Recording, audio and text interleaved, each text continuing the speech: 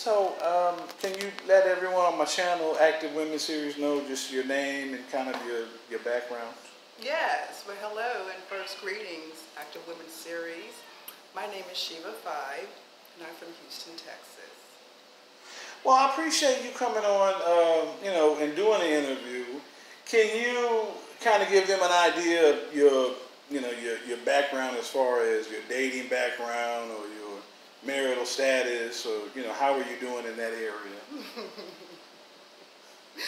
Okay. Yeah. So, how am I doing in that area? We want to talk to these women. How am I doing in that area? I think I'm doing okay in Yeah. that area. Yes. I'm in a relationship. Okay. So, Is that a committed, or is it a committed relationship? it's a committed relationship. Okay. And how is that working out? You're not having no problems, or y'all having some issues? What are some challenges y'all run into? Let's see. What are some challenges we run into? There's nothing that really comes to my head immediately, to be honest with you. Okay. It's something I would really just like have to think about. But what I can tell you is that right now, with where we are within ourselves and each other, we're in a really good place. Okay, well, let me ask you this, because I want these women to get some details about this so they can learn. Where'd you meet this person at? Did you meet him online? A lot of women have to meet people online nowadays. Okay, so actually this person, yes, I did actually meet him online. A little over 3 years ago. Did he kind of use the friend zone to get close to you, or what did he use to get close to you? We met on a dating app, actually. Okay, so he asked you on a formal date? He asked to be on a formal date. Talk to him. Tell these women about where he invited you and stuff. Tell them something. These women want to know some of the details of your first date. Okay, so we started conversing, communicating. He had initially wanted to take me out, but it didn't really work with my time frame. So ultimately, he reached out again. It still really didn't work for me. And so I hadn't heard from him after that. And I was just like, maybe he moved on. That's cool. So he did end up messaging me about like 2 weeks later. Okay, now hold on. Now wait a minute. I don't mean to interrupt you, but now wait a minute. Most women don't put up with that. If he's going to text back 2 weeks later, that sounds a little bit pausing. Didn't you have any concerns? Because a lot of women won't even fool with somebody. They call them 2 weeks later. Okay, no. Maybe I misspoke. So initially, he were asking me out. He asked me out twice, and both the times they didn't. You had a work for schedule me. conflict? Yes. So after the second time, I hadn't heard from him. It had been about, I would say, 2, 3 weeks, under 3 weeks, about 2 weeks or so. And when he messaged me, I was like, oh, it's good to hear from you. And we just officially went on a date. So you one of those type of women, you ain't gonna call for nothing. He got to call you. Is that what it is? Like you wait 3 weeks, he finally messaged you, but you were just kind of curious, or are you one of those type of women, like till the casket drop, you not gonna call or text? They better come on.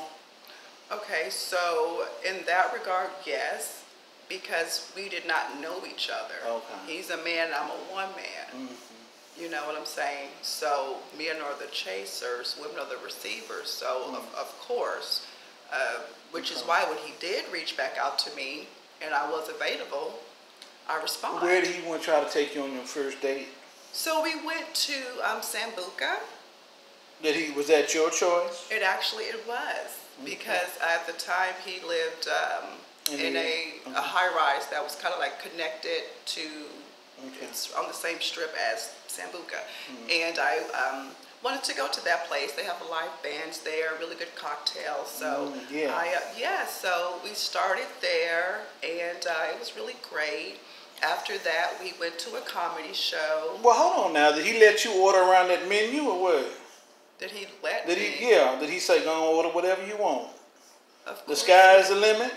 That's right. Well, that's not how it works on every date now. That's what I'm trying to explain to you. These women watching, they don't get that type of treatment every time. Some women get budgets on a first date. Sounds like you just had a full spread. Did he give you a full spread? Yeah. Cocktails? Right. What kind of food? What kind of food did you order? The platter or what? Actually, I really don't recall. But the sky was the limit. Price no problem.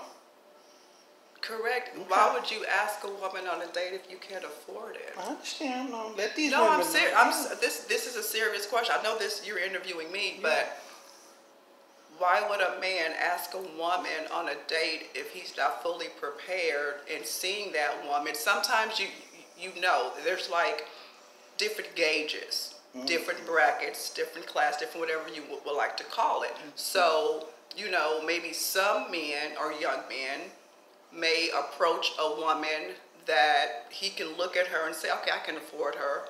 You know what I'm saying? And if you see something that you really can't afford, you're either going to save up for it, which some people do, some men do, or you're going to go what you can afford.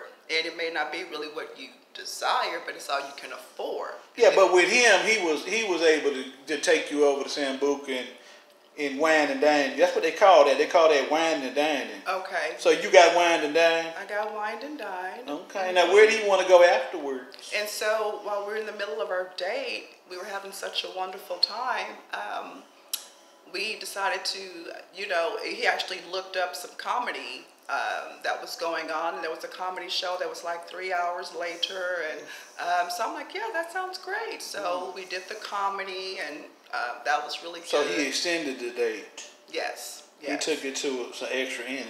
Correct. And you went with that just based off the initial date was really nice? That's right. That's right. And I love to laugh. Who doesn't love to laugh? Yeah. You know what I'm saying? So how did he end it? Did you